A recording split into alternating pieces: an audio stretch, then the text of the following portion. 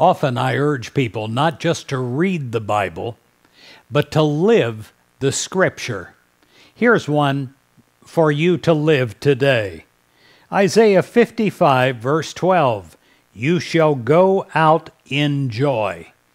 When you go out today, you don't go out just in an ordinary way. You go out in absolute overflowing joy. You make that your mantra for this day, your whole attitude. You go out in joy, and you shall be led forth in peace. You literally allow the joy and the peace of God to flow from you. And you know what's going to happen? It's going to circle and it's going to flow back in you. It is most appropriate right now, this weekend, to think about joy. To allow us to talk about joy and consider the joy that can fill every moment of this day.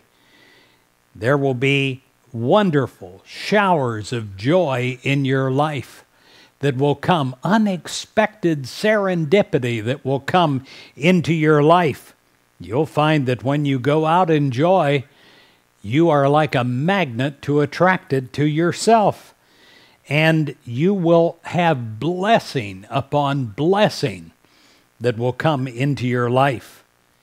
Your feeling of inner joy helps you to go out in joy to a dear family member or to a good friend or even some person that you have seen in the supermarket, which happened to me recently, that needed a blessing of joy. And you allow it to pour forth from you. You go out in joy. And you send out thoughts and prayers of joy to bless and uplift the ones that you are with or the ones that you're thinking about. You reach out and you give out a blessing to all those who are in need. If our heart has been touched by the experience of some person, we can go out in joy and help that person be lifted into the sunshine of God's love.